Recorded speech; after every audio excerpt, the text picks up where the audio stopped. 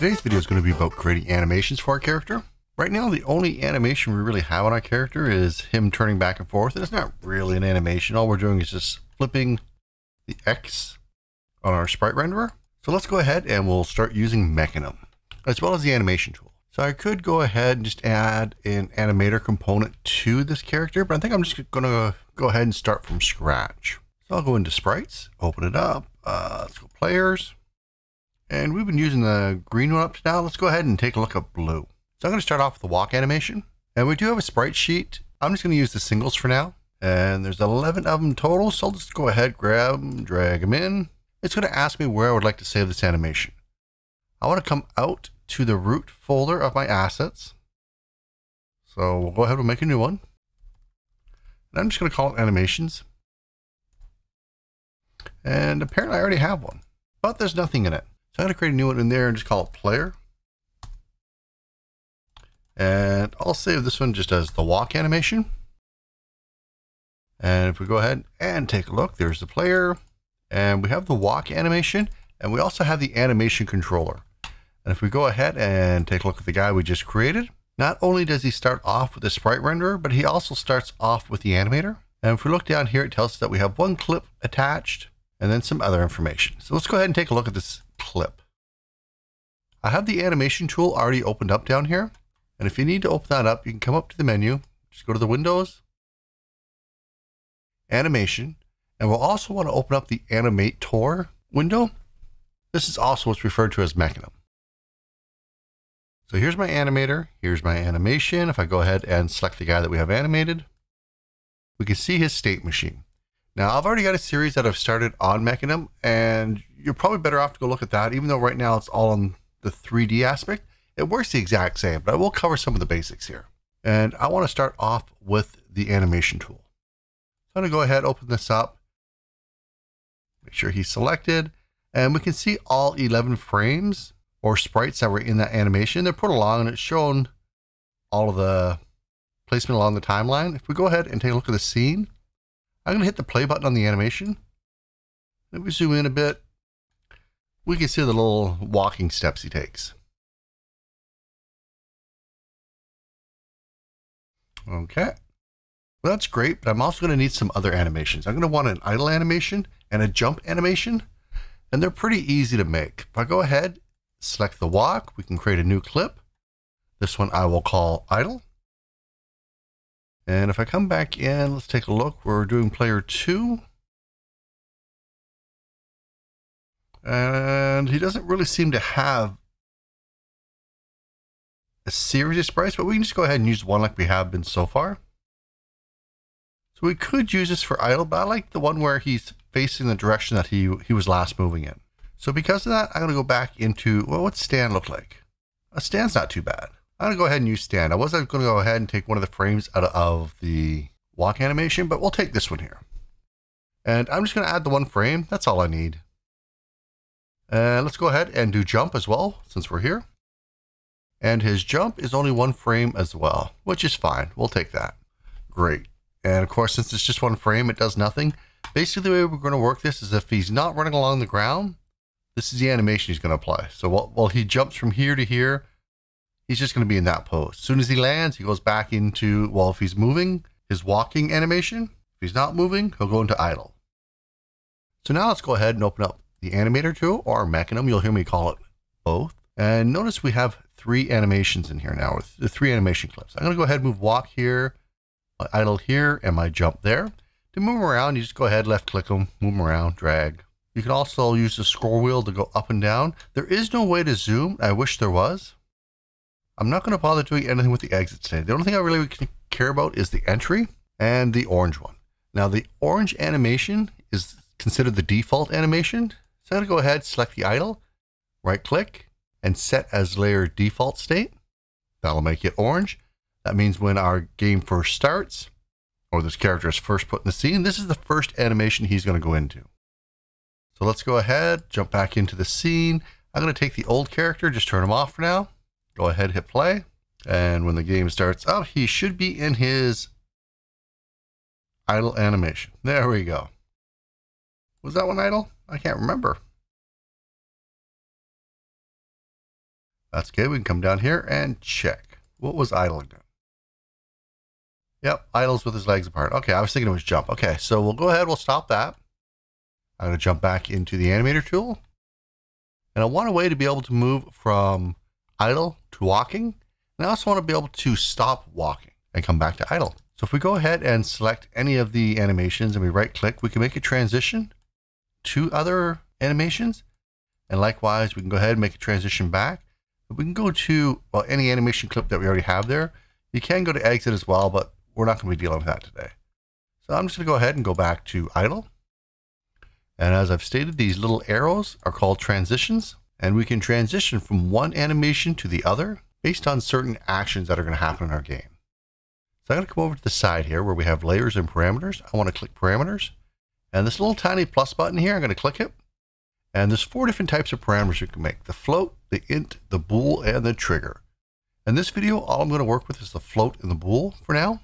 And a float value is just any number that has a decimal spot.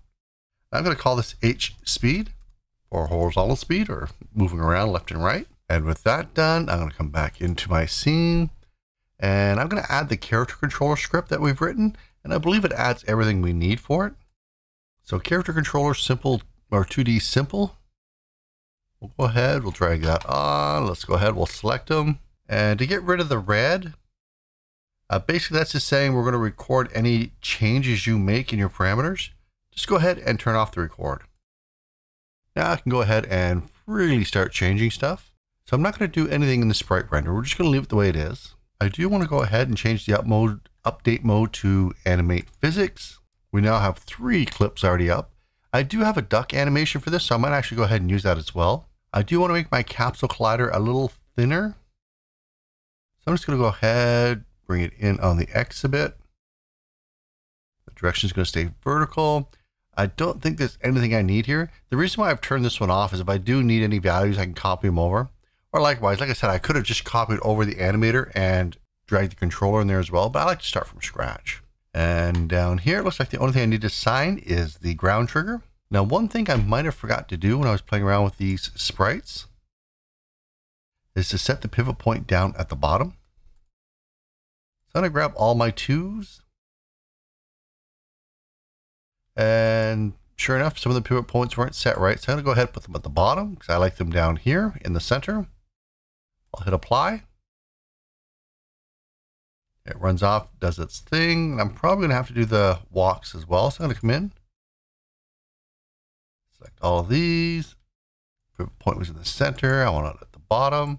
We'll go ahead. We'll apply all those as well. And now I'm going to create that empty, which was his ground trigger. And I'm also going to rename this player now, but with a capital P.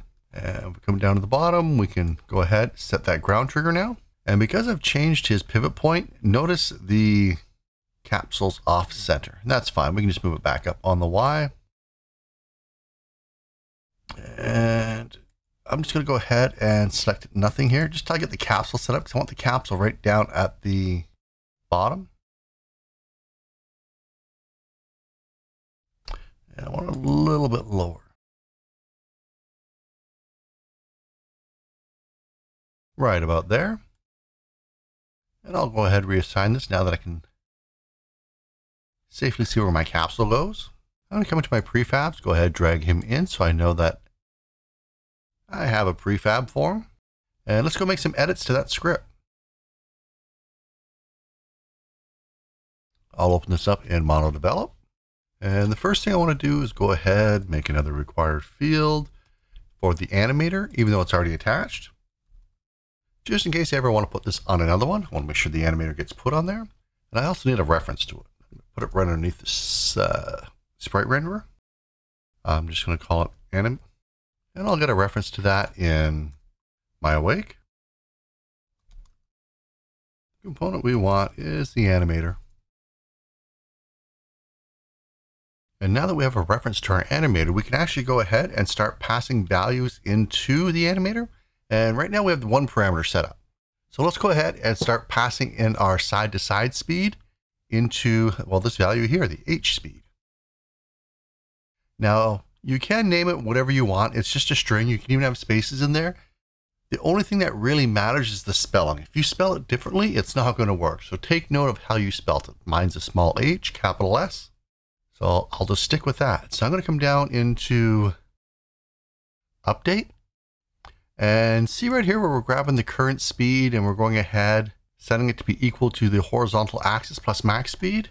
Right here is also where I want to go ahead and use the anim.setFloat. That float value we want to work with was h speed. And all I want to pass in is the value I'm getting from the axis. Now I'm probably going to have to change this a bit because it goes left and right. And I only want to pass in a positive number because remember, the change direction is the part that flips it from left to right as far as what direction he's facing. So we can go ahead and just get the absolute value here. maths.abs. And the ABS stands for absolute.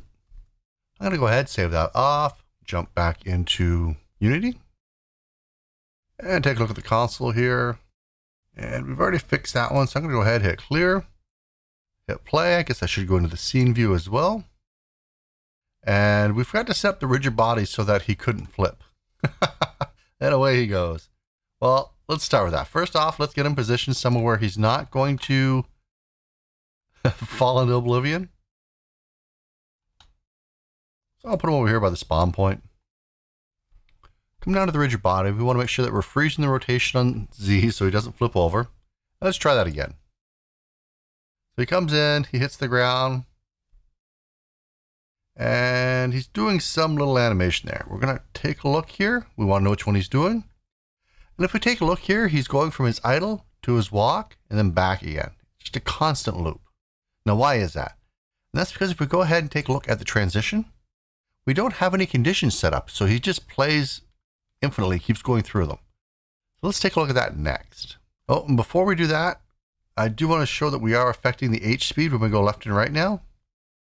And it's always, no matter what direction we go, left or right, it's always a value of 1 as a max. I'm going to go ahead, stop that. And I want to take the transition from idle to walk. And there's a couple of things we want to do. I want to turn off has exit time. And what that does is when it's going from idle to walk, it plays the full animation before it switches to walk. Now, to be fair, it's only 1 frame, so you probably wouldn't even notice the difference.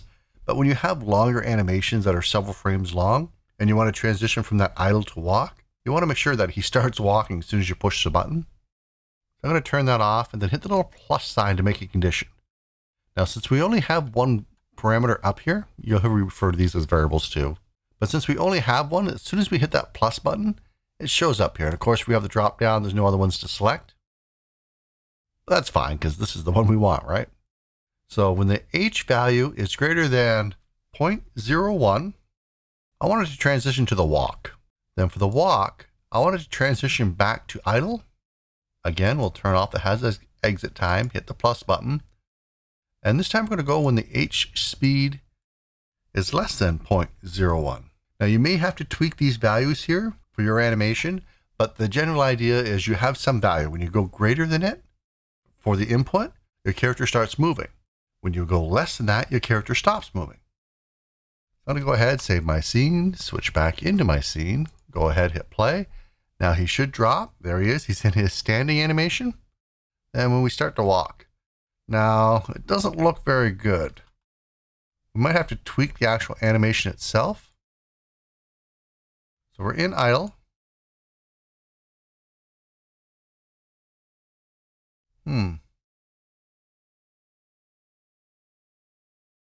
I think it's the actual walking animation that doesn't look good. Oh, there we go. Oh, I made it to the water in time. And I don't have the ground layer set up, do I? So let's go ahead and we'll fix that right now on him. So the ground layer, I'm going to select ground and water for now. And I really should rename that to layers you can jump on. I just want to quickly look at the walk animation one more time. So the walk animation, I think, just needs to be sped up a bit, but we can play around with tweaking animations later. For now, I want to go ahead and just get the jump set up as well. And as I said before, I want the jump to be playing when he's not on the ground or not on a layer that he can jump off of. So for now, I'll just go ahead, add a Boolean parameter, and we'll call it isGrounded. Save my scene, jump back into my code. And then right under here, under fixed update, where we go ahead and calculate whether or not our character is grounded, I'm going to call another anim. And this time we're going to go ahead and set a Boolean value. That Boolean value we want to set is grounded. And the value I'm going to pass in is, well, what we just calculated here to see if our character is on the ground or not. So I'll go ahead, save that off. Jump back into Unity, and we have to hook it up inside of our animator or mechanism. And the way I want it to work is I don't care what state I'm in. If I'm in any state, I'm going to make a transition to jump. And that whole jump is going to be based off of the fact that I am not grounded. So if grounded equals false, jump. But I need a way to get out of the jump. So I'm going to right click, make a transition, and I'm just going to go into idle because that's going to be my base state that I go to anything else from. And I want to go ahead and select the transition. Turn off that has exit time and set the condition to be isGrounded is equal to true. So let's go ahead. We'll save our scene just in case something goes wrong. Hit play. There we go. So we can move. And when we jump, he goes into that animation. Of course, when he's being spun around up here, he's in that animation as well. Now when he hits the ground, there's a little bit of a delay, and we're going to fix that. Yeah, when he lands. So let's come into the animator and let's fix that delay when he lands first. So on the transition from jump to idle, I'm going to open up the settings. I'm going to turn off fixed duration. I may just be able to shorten it. I'm just going to turn it off for now. I'm sure there's probably a better way to do it, but this should work. And now when I jump, I come back down. He goes back into his idle right away. There we go. So we've got that fixed. The only thing left to fix is how fast that walk animation plays. So I'll go ahead, I'll select that walk animation, and I also want to see it in the inspector. And in order to speed it up, actually, I think I'm just going to go ahead, grab it in the Animator, and we can speed it up this way. So let's try twice as fast. I'll go ahead, we'll hit play. I guess we should have went into the scene view too. There we go. That's about the speed I wanted his walk to go at. So there we go. We can now walk. We have a proper idle and we have jump. I think I might increase his gravity a bit. Let's take a look. Did I have the gravity increased on him? I did. And of course, if I had this guy tuned in the exact way I wanted, I could just come copy the component, come over here, and then paste it as, well, the values. And I might even want to do that with the collider as well. I just want to quickly check that out, but I think that's it. There we go. I've got the animations I want. I'm going to need to increase his power, so I'm going to have to copy the rest of the values over. But aside from that, I think I've got the basic animation set up. Like I said, there's going to be more that I want later on. Maybe if I add wall climbing or something like that, I'll want to bring that over. But I've got my basic animation set up, and I'm happy with that. Anyway, I'll see you in the next video. Bye-bye. So if you like the video, go ahead and hit that subscribe button down below. It really does help me out here on YouTube. And go ahead and follow me on Twitter. I can be a pretty chatty guy over there when I'm not walking through a forest or being stalked by eagles and falcons, lions, tigers, and bears.